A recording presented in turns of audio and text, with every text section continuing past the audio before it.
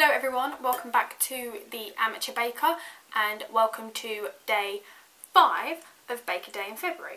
Today we're going to be making jam tarts at the request of my best friend Philly, because to be honest it was quite difficult to come up with 28 ideas and I did ask for help. You can make your own jam, but personally I think that takes way too long, and I think I've tried it before and it didn't really go very well. I think you've got to be very patient with jam making and I just don't have a lot of patience. But we are going to make the pastry from scratch. I'm following BBC Good Foods recipe, printed it out from the internet. It seems easy enough. Let's get going. First thing you want to do is preheat the oven to 200 degrees Celsius. So that's going on in the kitchen.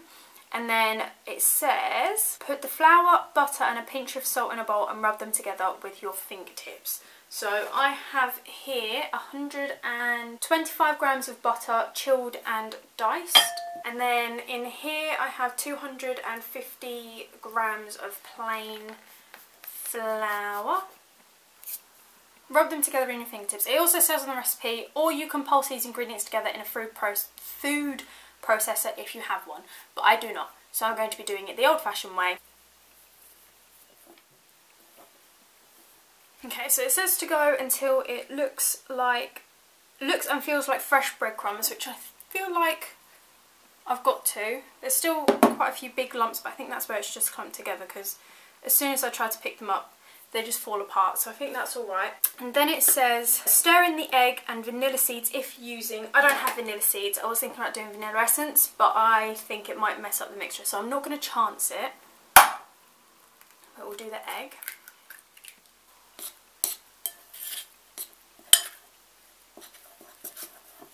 That's combining quite well. And it says to add 1 tablespoon of cold water, which I think I've left in the kitchen. Add that in as well. And then it says start to bring the dough together with your hands.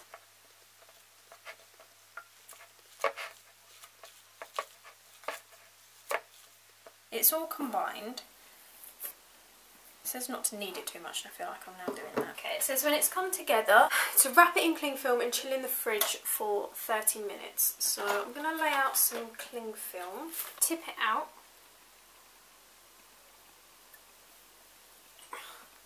No, I'm not, because it won't come out. Get the excess off the bottom. Press that in. Wrapped quite poorly, but wrapped. And chill in the fridge for 30 minutes. So I will see you in 30 minutes when I get it back out the fridge. I am back. It has been half an hour. I'll be completely honest with you. I washed up all of the pots and then I sat down on the sofa and now I'm ready for a nap. But we're going to power through, we're going to carry on. I've got the dough in front of me, I've just taken it out of the fridge. It's nice and chilled. So what it says afterwards, butter a 12-hole tart tin. I don't have a tart tin. Basically they look like muffin tins but they're just a bit shallower. The only thing I do have is a muffin tray. So I've greased it rather badly, not gonna lie. And I also don't have a round cutter, so I'm going to use the top of a kilner jar, and it looks like it's about the size of the hole, so hopefully it should give me enough lip of the dough to work with. It says to do about the thickness of a £1 coin. How thick is a £1 coin? A couple of centimetres? A centimetre? From what I can vaguely remember from food tech lessons, I'm pretty sure we did jam tarts, and it was a very like thin pastry. I think we might go with that.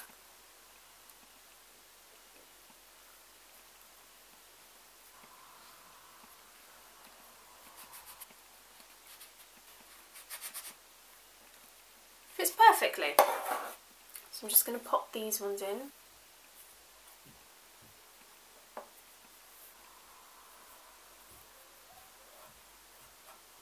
I'm actually going to use blackcurrant jam because I don't like strawberry jam. I actually hate it. I think it's far too sweet and I'm not a massive fan of jam in general. So I've gone for blackcurrant because I prefer blackcurrant currants to strawberries anyway. We're just going to spoon in 1 to 2 teaspoons.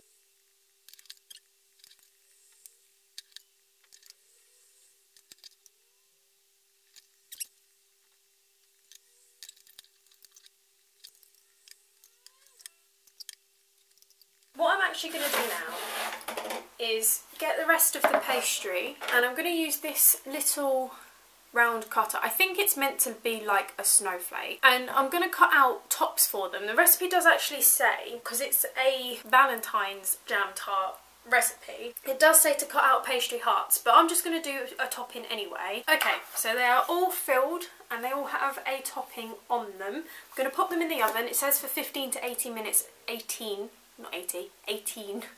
until they are golden brown and the jam is slightly bubbling.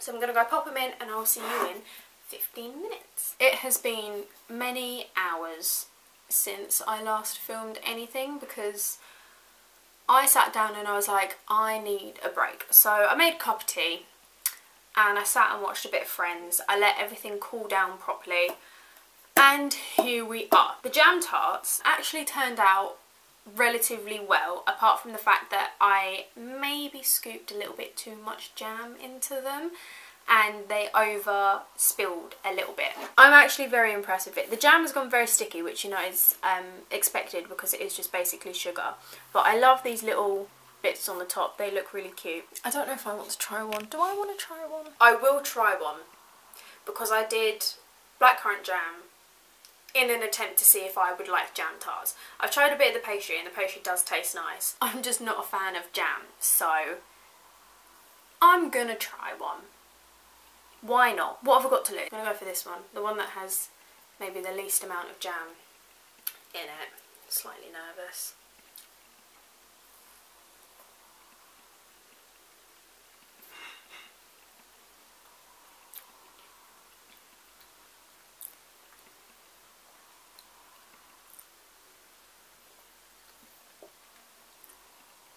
I really like that. Blackcurrant jam is actually really nice.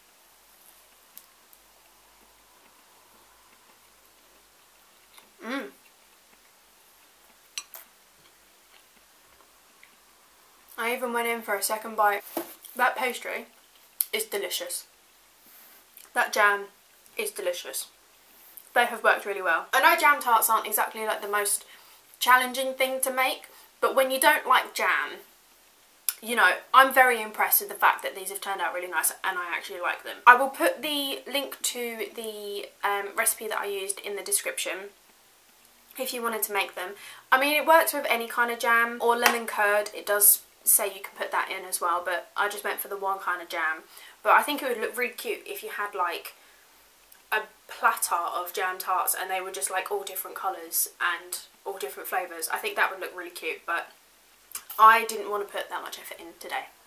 So there we go. Thank you for watching. Like the video if you liked it and subscribe to my channel for more videos. Check out the playlist if there's any videos that you may have missed. I'll see you in the next one. Goodbye.